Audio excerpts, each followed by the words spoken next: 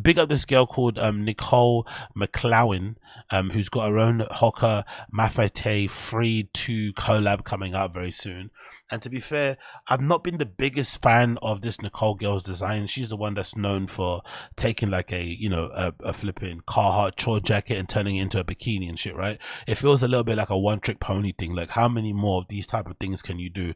You take an IKEA bag, you make it into a hat. It's like, come on, it's a bit boring after a while. But regardless, she seems to be a very astute designer usually, and I also love the fact that she uses her hands and stuff, right? There's not a lot of people out there that are actually fucking, cutting and stapling and stitching and gluing stuff together with their actual hands and not just sitting there in front of a PSD and clicking around on layers and stuff. So definitely give her credit for that. And I have to give her credit for putting together a sick collab with HOKA. It looks fucking awesome. Essentially, it's basically modular in the way it basically has this weird sock design that makes it look like a high boot, but then you can also transform it into a low, and then it also has different straps, so you can make it into like different types of models and shit. It's a really cool approach to a sneaker collab. So definitely give her a lot of flowers for this one. It's courtesy of Hypebeast. It says a first look at Nicole McLaughlin's HOKA MAFATE THREE2 collab, and it looks really fucking hard.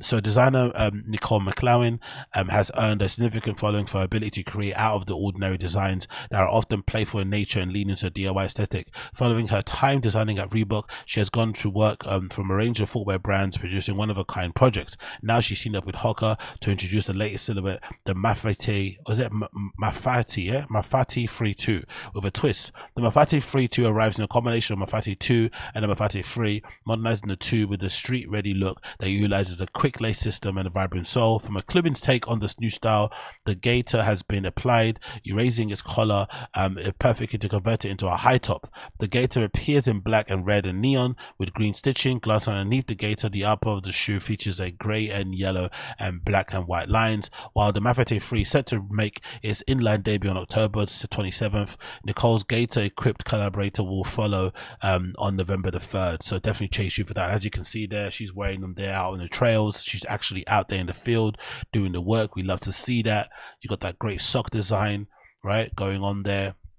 And then I think if I check on her Instagram, actually, there's actually more pictures that show you kind of how you can basically take them apart and kind of make them your own. I think this one might be a good option to check, actually. Let's see if we can get this to load. Bear with me a second because my comp is on a mad one. But essentially, if I'm not mistaken, you can basically, modular change them and stuff, right? So you got this option here, which you've got, oh wow, I love this one.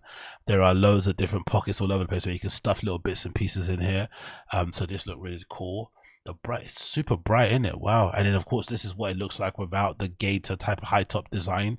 You got this big red midsole here, yellow accents and stuff, and this nice yellow and black sort of mix on the top. And then of course you got the logo there. She's using a gaiter again, and then more of the shoe itself. As you can see here, she's kind of like lacing up that thing on the outsole of it to kind of protect it. Maybe it's to keep from fluff or stuff getting in on your shoe, or maybe it's to help it to be a bit more waterproof. I'm not really too sure, but I'd love it anyway. And then let's click this video here, and maybe this will show us how you can basically take them apart, if I'm not mistaken. Let's see if this works. Yeah, she's turning around, she's unzipping the gaiter thing, removing it from the upper of the shoe, and then you can basically change it. So yeah, all different ways to wear the gaiter, and then collab releasing tomorrow. Again, you can clip it on the outside to make it look like it looks like a mule or something with the laces covered, to be fair, like a sandal. You got another way to put it where you can, oh wow, you can cover the back of it and basically make it kind of silver see kind of, I guess waterproof, so there's no seal there and nothing can get through. And you can also wear them regular HOKA running shoes. They look so good though, man. That's a really, again, I think her designs can be a little bit one-trick pony-ish, right? There's only so many versions of an IKEA bag turned into a backpack that I want to see, but I do appreciate that the collab is very true to her design aesthetic, and they're actually somewhat functional. Oh, they kind of build on the Vans, isn't it? That Van shoe that she did, they kind of build a little bit on that. The Van slip-on that she did with all the little pockets, the gardening shoe. So that's actually a good little model there. I'm not really too mad at that. And she's done quite a few products, isn't it? I wonder, this is really cool, this new generation of designers, how they're able to do different collabs with different brands. Because she's got a Reebok collab there, you've got a collab with Vans, and then you've got a collab with HOKA.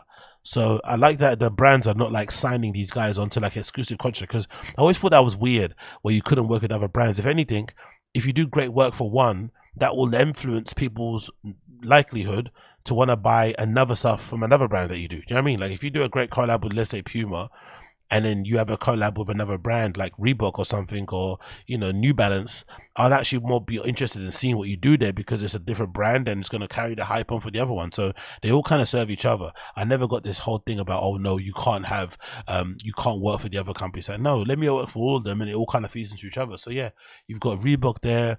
I'm not too sure what this brand is here. This blue shoe. Oh yeah, this is the mountaineering footwear, right? Dynami footwear, or Dynami, how you pronounce that word.